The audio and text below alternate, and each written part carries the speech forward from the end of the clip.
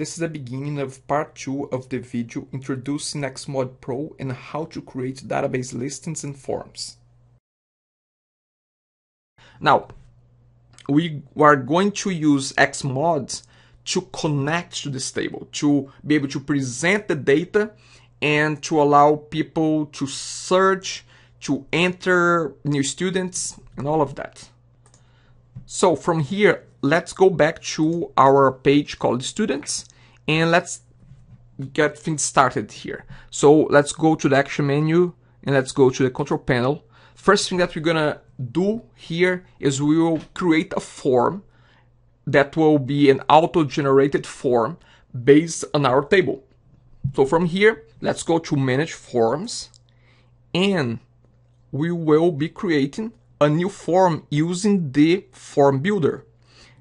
Form Builder is an automated way of creating forms, so you can get up to speed quite quickly by using the Form Builder. So let's just click on New Form. I will put the form name. I'll give it just a reference name here. I'll call it FRM Students. The data source. This is where the database, this table is located in which database. Now we are using the same database that DotNetNuke installed right now. So we're gonna select DotNetNuke database. Then drop down of tables will come up, and because I have created already the students table should be in this list here. So I'm just gonna scroll all the way down to the S. So here is students. This is the table that I have created. And key field, I will have to select what is the primary key of that table. In our case here, student ID will be the primary key. Then this button comes up, which is called Auto Create Form. I'm just going to click on it.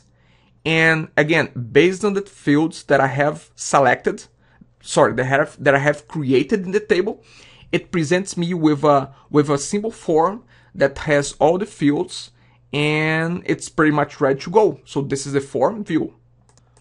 Now, again, the first walkthrough, this first introduction to XMod, I'm not going to go in depth with each and every feature. No, I'm just going to go through it quickly to see it from start to end. Then we're going to start to go deeper and deeper into the nitty-gritty features of the module. So here's the form. Form is done. Not going to do anything else at this point. I could do, but I will not be doing. I'll just create it as is. I'm just going to hit create form. So the form is created. I can quickly preview the form here by clicking this preview icon.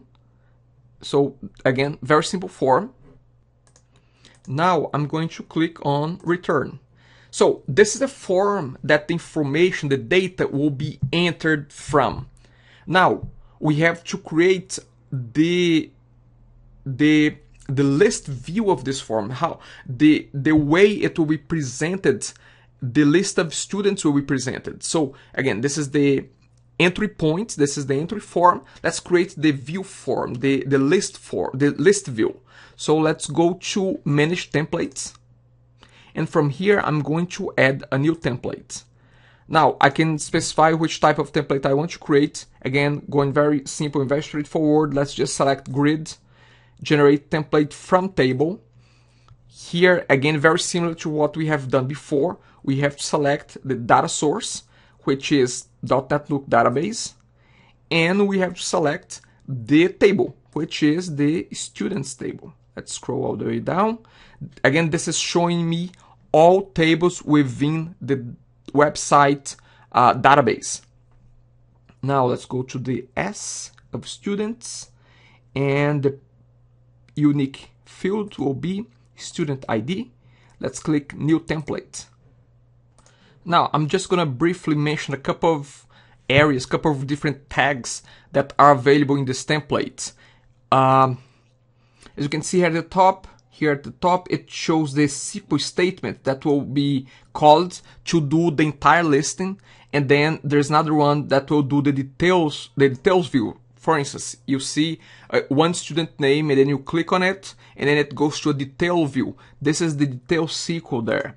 Now, again, here we have the header template, which is what will show up in the top part of the listing, which is the header of the tables, student ID, student name, address, all the different fields. So this is the header template, and then we have an item template, which is actually where the actual data will be displayed.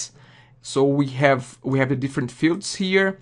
We also have a command that says view details, edit, delete, and then we have also a footer template, which is basically closing the table that was started in the header area.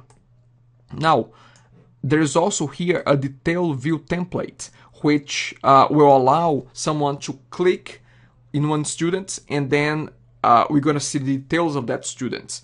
Now, again, I'm not going to change anything at this point. I'm going to leave it as is. I'm just going to save this.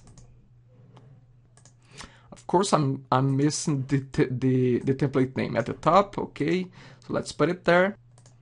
Let's call it TMP students, and let's just save this by clicking the save button.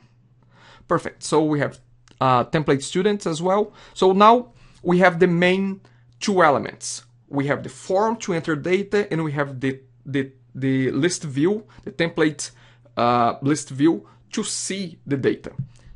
Now from here, let's just go to the main page, and nothing is showing up yet. This is because we have not configured this module instance yet. So let's go to the action menu again. Let's go to configure this. Now we have basically two fields that we need to fill up. We have template and we have form, which were the two elements that we have just created. Template, we're going to select the template students, and form will be the form students. Now from here, I'm just going to click close. In my view, it's showing now that I can click on new record, and I'm assuming that the form, the student form will come up, and it's showing that this is the form name, this is the template name. I'm going to flip to another browser to see how this is looking like from an end user point of view. Let's go here to Internet Explorer. I'm just going to refresh this page. I'm gonna click on students. So it's this message again, don't worry about that. This is just because I'm under development here.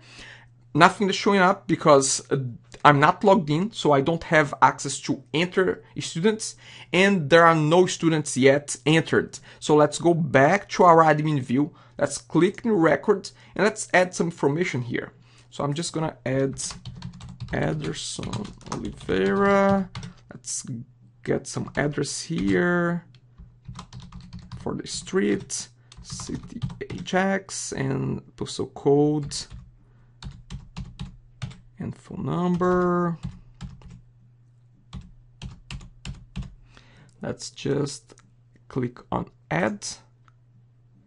So now in my admin view, I can see a kind of a raw, very rudimentary grid here, which shows the column names, and it shows me a view details, an edit option, and a delete option. And I can see the student information right here. Now, if I flip back to Internet Explorer, where I'm not logged in, if I refresh this page, now again I can see the student information, and I can view the details as well.